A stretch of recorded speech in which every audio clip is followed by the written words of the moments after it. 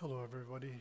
I'm Father Tom Weisbecker, pastor of St. James Parish, and I'm here to give you our update as to what's happening in our parish. I hope you're having a pleasant summer and getting some time off. Go do some traveling, go visit with some friends, and just be able to take a deep breath and praise God for warm weather and no snow for a while. I'd like to start off today with a sincere thank you to all of you who have turned in your Growing in God's Grace annual stewardship renewal forms. It's so important for us to make a commitment to our faith and to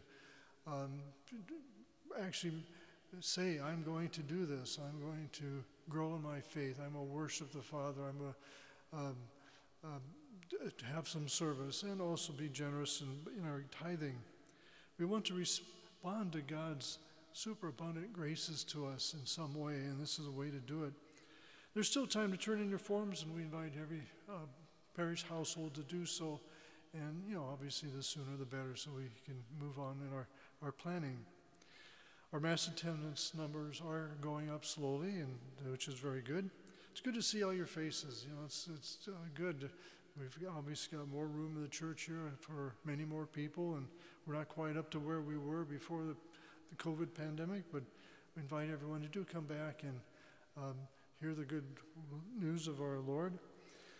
We want to gather as a community of faith to worship our Heavenly Father through, with, and in Jesus Christ. And for those of you who can't go to Mass, we still are live streaming our 9:30 Mass on Sunday mornings. And just go to our website and scroll down on the website, and you can find the link and hit it, and you'll be able to watch us live at 9:30. Our St. James Annual Festival is only 2 weeks away.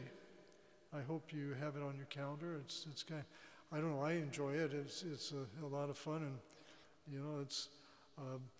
we need to get together. It's this COVID thing. We had our mortgage burning last year at our parish festival. This year it's going to be normal. It's going to be kind of the fun time that we're used to, and it's kind of something to look forward to.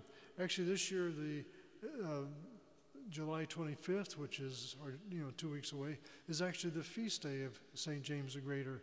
And so we're going to actually get permission from the Archdiocese to make that our celebration instead of the ordinary time Sunday.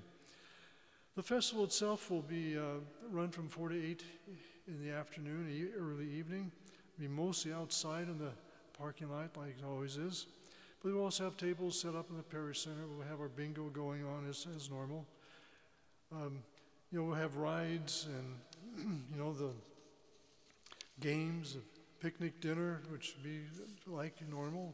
Bingo, baked goods, cotton candy, snow cones, popcorn, a climbing wall, a dunk tank. You can take all your frustrations on me. I'll be out there for some time, so that's the hard part about the festival, being the dunk tank, but I offer those up for our parish. We'll have a beer tent, much more. We also, the baked good things. To encourage everyone to come, we've cut the price of admission down to $5 a ticket or $20 for a household family. Obviously, we're not making money on this. That's not what it's about. It's about getting together as a parish, a party, and it's just a chance to build up our social interaction with one another. It's been too long that we've been apart, and here's a chance to do it. One of the things about our festival this year is that we're asking for some new volunteers. We need to kind of move forward in our festival in years to come, and we need volunteers this year. Obviously, we need volunteers for our games, our rides, to help run our bake sale booth, donate some baked goods, to sell tickets. We need a security officer, and for the long term, we're looking for more folks to get involved with leadership and planning for future festivals. If you're able to help, please email or phone Lisa Hayford or Rebecca McKinley as listed in our Good News Bulletin. The bottom line is, please come. Let's celebrate. Let's have a party together. I love to see a huge crowd there, especially since we missed out so much this past year. As you may have noticed in last week's good news, one of our parishioners, Nicholas Phillips, was ordained a priest in Florence, Italy on July 1st. He's a member of the Institute of Christ the King Sovereign Priest. He will be celebrating a Mass here in Omaha at Immaculate Conception Church, 24th and Bancroft, on Saturday, July 31st at 9 a.m. It is a Latin Mass. They're in union with the Holy See, and all of our parishioners are invited to attend. As Father Phillips is the last seminarian from St. James Parish, we will begin again saying the prayerful vocations every Sunday after communing, starting this Sunday. We're still looking for a youth minister to walk with our junior and senior high school students and help them continue growing their faith. If you know someone who could do this, please contact me. By the way, our St. James Seton School registration is open for this coming school year. If you'd like to join our school, call the school office in the mornings anytime in the future.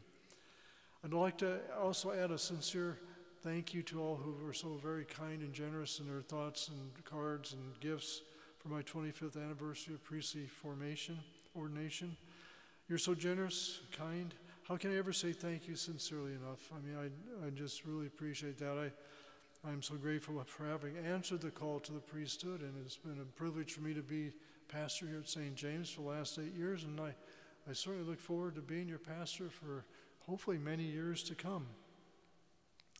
Thank you for being such welcoming parishioners. I really feel privileged to be your pastor.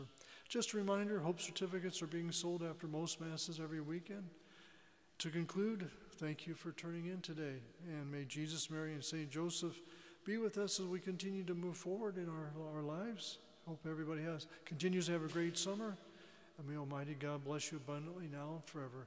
In the name of the Father, and the Son, and the Holy Spirit.